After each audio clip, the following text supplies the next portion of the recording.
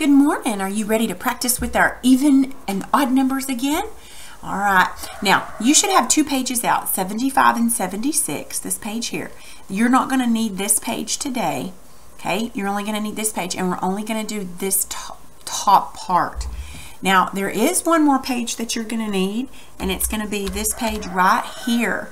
Now, this should be in the back of your book. Let me write that down. Okay, you're going to need a copy of this book, of this page. Your mom should have already made you a copy of it, okay? All right, so let's look back then at page 75. We're just going to do the top part. Now, this is what it says to do. It says to use your 100s chart, that's the page I just showed you, to find all the numbers that are even. Remember, all you have to do is count by 2.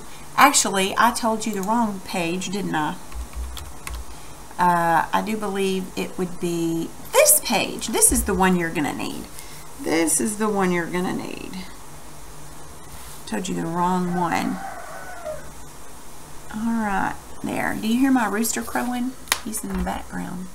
This is what our page tells us to do today for that page.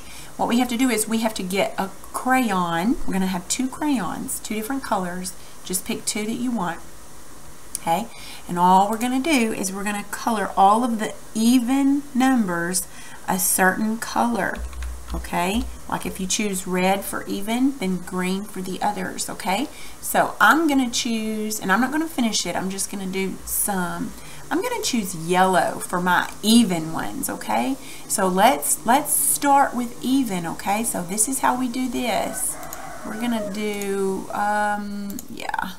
Okay, so ready? So we're going to color all of our even. Remember what even ends with? It ends with 0, 2, uh-oh, not that. Not that. Why does that do that to me? All right, let's do it again. 2. Well, is it going to let me do it? 2,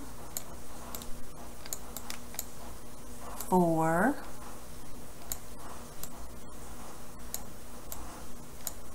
'Well, darn. Let's do this.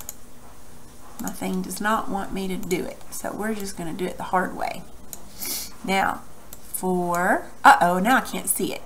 6, 8, 10. You need to color the whole thing, okay? Because you should be able to see your colors. 12, 14, 16, and then you just keep going, okay?